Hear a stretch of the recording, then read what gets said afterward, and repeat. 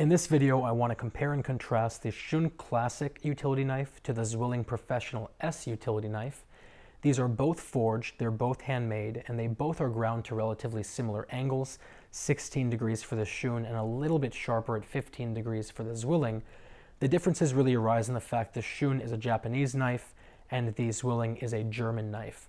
They are both forged, but the Zwilling has a full bolster going all the way down, which means this area right here is dull, and it does have a tendency to sort of mash into things and get in the way as you're using the knife. On the other hand, the Shun is a half bolster, so from the tip all the way down to the end of the blade, it is completely and totally sharp, which I really prefer.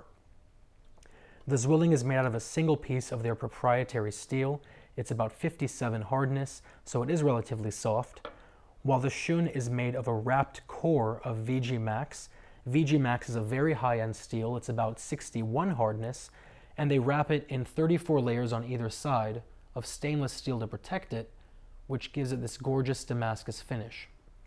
What that means is the Shun is going to stay much sharper for much longer compared to the Zwilling. They both have full tangs. The handle of the Zwilling is a very traditional German-style handle, triple riveted with two black plastics. It's triple riveted with two black plastic scales on either side, while the handle of the Shun is a D-shaped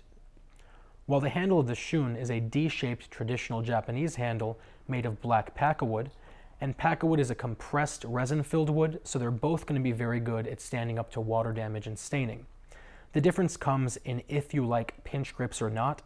The bolster of the Zwilling is very sharp and sort of uncomfortable for pinch grips, while the bolster of the Shun is rounded and tapered, so it fits your fingers very nicely and gives you extra control over the blade. Both knives have lifetime warranties, but the Shun also comes with lifetime sharpening for free, which I think is a deal breaker, especially if you don't want to put forth all the time and energy to sharpen your knives yourself, and you don't want to have to pay the $5 per inch to have somebody else sharpen it for you. I'll put links down to both below. If you have any questions, any comments, or any concerns, as always, let me know. And otherwise, I will talk to you very, very soon.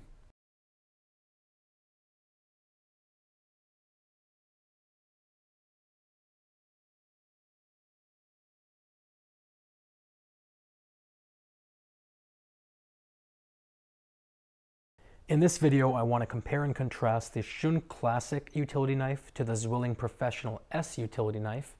These are both forged,